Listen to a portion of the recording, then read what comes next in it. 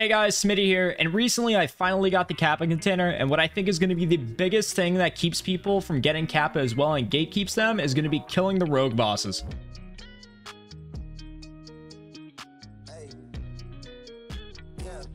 This is mainly from the unique spawning mechanic that they have that causes them to rotate between the 4 maps that they spawn on, being Shoreline, Woods, Customs, and Lighthouse, and there's no way to tell what map that they're going to be on besides going off of the reports of other players or using websites like Goon Tracker, which I'll link below. And if this isn't enough, their spawn rate is between 7 to 10% depending on the map, which I'll show here. So my advice for accurately locating them is going to be check Goon Tracker and look at the reports list on the dashboard area. And if there's multiple reports in a row within an hour or two of each other, I would definitely say it's worth spam running that map until new reports pop up elsewhere. Another option is also going to be going into Twitch chat and checking to see if other people or streamers have ran into them. Typically, I want to say bosses stay on a map from anywhere between 2 to 5 hours, but I'm not 100% sure since there's no official number. Before I hop into the route I run in the boss locations, I want to emphasize how important it is to utilize 2 main things when fighting. These things are going to be getting a right-hand peek from behind solid cover and utilizing grenades to force AI to make voice comms. Before the .13 patch, Bird-Eye did not make any footsteps or voice lines, but now he does make voice lines when you throw grenades, like the other guards, Knight and Pipe. So if you kill Pipe or Knight right off the rip, like most people do, since they have more aggressive AI, this is going to allow you to track down Bird-Eye and not just get silent one-shot by him. But moving into the run, going up to the weather station here, which is going to be the only spawn on Shoreline, we're going to head up from the bottom of the mountain here, in which I do recommend you loop around the side of the weather station. If you spawn on the other side of the weather station, closer towards the tunnel extract, you will loop around all the way over here, and then come from this side, and then come up.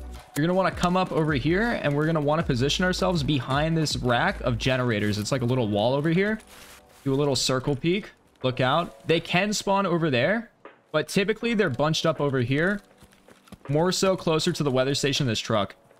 Pipe or some of the other guards can be sitting right here, so get a right-hand peek and kind of like check it, jiggle it, then run forward. And this wall right here is where we're going to be doing most of our fighting. We're going to get a right-hand peek, check under this truck for feet, check this doorway right here, check behind the truck.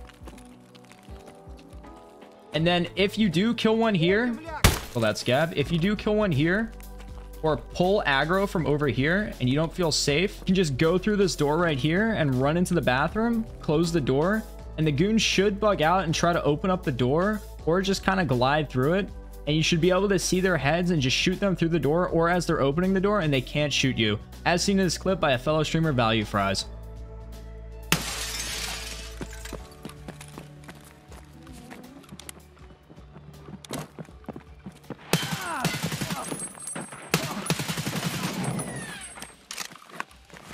Let's go. Let's go. All right, so now we're here on Customs at Stronghold, and this is going to be the only spawn on Customs for the goons.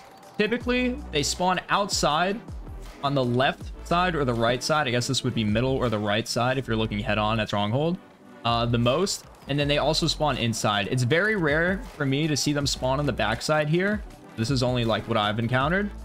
But if they do, what I recommend is you run all the way around this train if you end up getting old gas spawn. And you kind of do a little circle jiggle peek right there from behind the train car as cover. And check to see if they're there. If not, run into the back and go towards the ZV extract, and then you can push from inside of Stronghold. When you're running up to check these spawns though from the other side of the map or the middle side of the map, all these little crates are great for cover. Typically they spawn very close to Stronghold, like I was saying earlier, so it's pretty easy to just be able to move up and then start fighting them. If they spawn inside, crates that the building's made out of or these like concrete pillars or little inside rooms are great. That's what I ended up killing them with this wipe, because it's all solid cover and they can't actually wallbang you through them. I don't know what to do. Don't know what to do.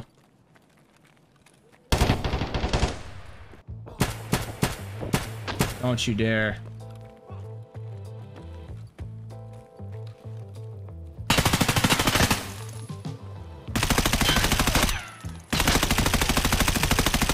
Yeah! Yes! We're now at the USEC Hotel in front of me here, which is going to be the first spawn on this map. There is 2. The second one's going to be over at the road compound. I'll get to that later. What I recommend doing to check this is come down from Chalet or get behind this house, and then you can end up using the house and this random stuff in front of you as cover for when you jiggle peek. You kind of check to see if the bosses are here on the outside. And if they're not, and they are here, they're going to be inside. And this is going to allow you to safely approach and push inside. This is one of the better places to fight them, honestly, because it is a building and there's lots of different walls and cover that you can use to kind of get them on a good angle. What I've seen a lot of people do is once they realize that they're in here and they start pushing them, run inside of this bathroom and you can grab a good right-hand peek and kind of use this as an Alamo as your last little holdout spot. Another thing I've noticed, though, is that if you end up running from one of these spawns on this side of the map, Bird Eye and the other goons can be in the bushes outside and they can kind of aimbot you before you even get a chance to get up close and fight them. And that's the reason why I don't really recommend approaching from this side. If they spawn in the outside here, they're going to end up shooting you through the bushes long before you can actually see them, but they'll see you due to how AI works. All right, so now we're at building 1 of the road compound. They can spawn anywhere between here, the front area of building 1, if you're coming from the left side, all the way to the right area, the right courtyard of building 2, the area between 2 and 3. They can spawn over there as well. All the area throughout what I just said, they can spawn at. So the best way to clear this is to find a nice little place that has cover. Like say you're coming from over there. You post up behind this truck here, you grab a nade, and then you chuck it to see if you get any response or aggro from them. This is basically the best way of finding out where they are and having them come to you, rather than you peeking a corner and then getting caught in a bad situation by staring at all the goon squad. All right, so now we're on woods, and there's going to be 2 locations that they can spawn at on this map. One is going to be this radio tower with the scab bunker beneath it over here. And then the other is going to be over by those group of Connex crates further off in the distance behind this. The easiest way to kill them, in my opinion, which I'll be showing here in a second, is shooting them from either that rock over there or scav camp, or I'm sorry, USEC camp over there where that tent is. You can pull their aggro and bait them around rocks and kill them a little bit easier. Or you can push up to where I am right here and you can kill one, preferably one, and then run straight down into the bunker. And then in this doorway, you can just sit and bait a right hand and wait for them to run down the stairs, and it should be pretty easy kills. All right, so now we're at the USEC camp over here I was talking about. Make our way over to these rocks. That is the radio tower and the scab bunker that we were just talking about that they spawn at. If you throw some grenades or take pot shots over there, or if you bring a scope, which I heavily advise if you're doing this, you might even be able to headshot and snipe one if you're running 308.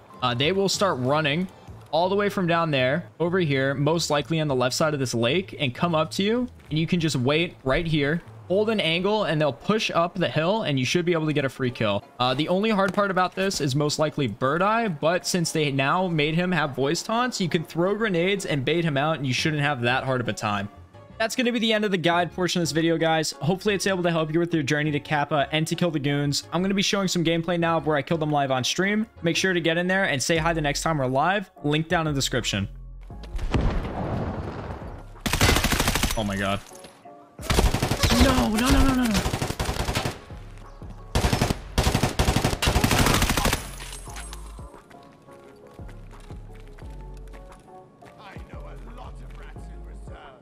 Oh. What?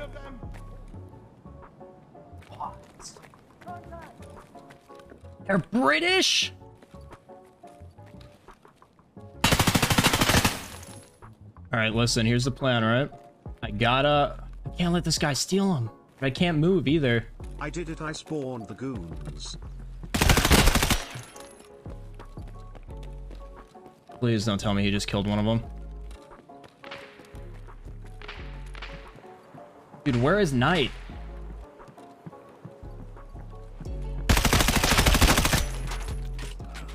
Come on, come on, come on. Yeah, hold on, hold on, hold on.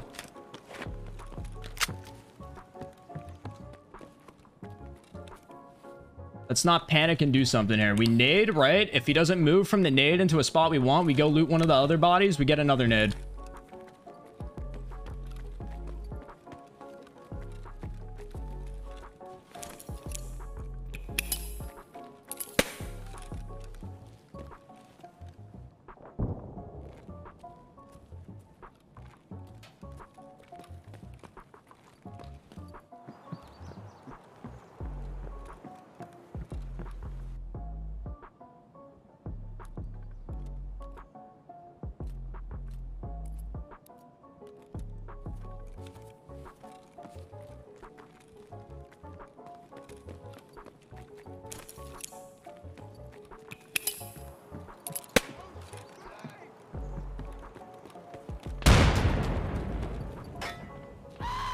Nice job, babe.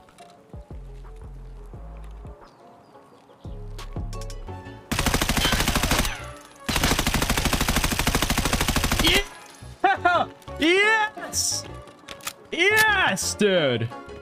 Oh, first shot. We got it. We got it on the first go. It took 2 days, but we got it. I was here, baby. Oh. All right. I don't think I've been that like shaky from Tarkov or like, you know what I mean, filled with adrenaline in so long. Yo, their voice lines are crazy. Their voice lines are sick.